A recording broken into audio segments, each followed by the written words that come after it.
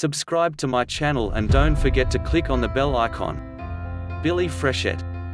Evelyn Billie Frechette fell in love and lived with bank robber John Dillinger. She was arrested and served 2 years in prison for harboring a criminal.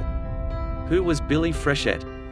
In 1907, Evelyn Billie Frechette was born in Neopet, Wisconsin. At age 26, she fell in love with bank robber John Dillinger. She did not participate in his crimes, except for once, when she drove him to a doctor after he was shot. In 1934, Frechette was arrested by Department of Investigation special agents for harboring a criminal. She served 2 years in federal prison and was released in 1936. She died on January 13, 1969, in Shawano, Wisconsin. Early life. Evelyn Billie Frechette was born in 1907 in Neopet, Wisconsin, to a French father and a Native American mother. Frechette's father died when she was only 8 years old, leaving her mother to raise Frechette and her 4 brothers and sisters on her own. Frechette lived on the Menominee Reservation and attended a mission school there until the age of 13, when she moved to a government boarding school for Native Americans in Flandreau, South Dakota. She attended the school for 3 years before moving to Milwaukee to live with her aunt. She worked as a nurse there, but work was hard to come by.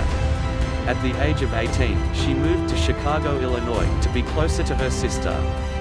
Frechette continued to struggle in order to make ends meet, doing housework and waitressing to pay the bills. It was during this time that she met and married Welton Sparks. Their relationship was brief, however. Sparks was sent to Leavenworth Prison in 1933 after committing mail fraud. Frechette later told reporters that she never fully understood what Sparks had done. "He never told me what he was up to," she said. "Being married to him didn't amount to much. I lost track of him right away." Turning point. That same year, while at a dance hall, Billie Frechette met bank robber John Dillinger. Frechette, who was then 26, fell in love with Dillinger, then 30, despite his criminal activities. "John was good to me," she later told reporters. "He looked after me and bought me all kinds of jewelry and cars and pets, and we went places and saw things, and he gave me everything a girl wants. He treated me like a lady." After several months, the couple attempted to marry, but the timing was against them. Frechette was unable to complete divorce proceedings before her imprisonment and Dillinger's subsequent death. Although they were never able to complete their nuptials, Frechette acted as Dillinger's wife. Aside from being his lover and companion, Frechette often cooked, cleaned, and ran Dillinger's errands. Only once did Frechette perform as an accessory to Dillinger's criminal activities, driving a getaway car after Minnesota police discovered the couple's apartment. Dillinger was shot in the leg during the skirmish with police, and Frechette drove him to the doctor. She would later pay heavily for the act. Arrest and incarceration. Dillinger and Frechette reunited in Chicago after Dillinger escaped from prison in Crown Point, Indiana.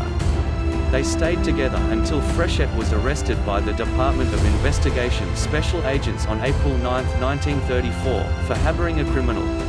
Dillinger drove around the block several times after her arrest before Pat Cherrington, the girlfriend of Dillinger gang member John Hamilton, convinced him that he would be killed if he tried to rescue Frechette.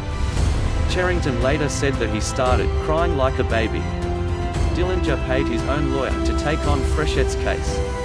Before his death, Dillinger frequently met with his lawyers about Frechette's appeal, even though he was already dating Polly Hamilton. In one letter Frechette sent Dillinger, she begged him not to try to rescue her, for fear he would be identified and killed. Despite her protests, Dillinger went to the prison to see if he could plan a rescue attempt. He reluctantly decided that it would be impossible. Dillinger died in 1934, after a gunfight outside the Biograph Theatre. Frechette served 2 years in federal prison, and was released in 1936.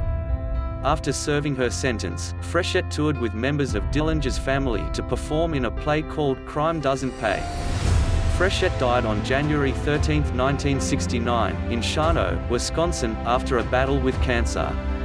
Please subscribe to my channel and don't forget to click on the bell icon.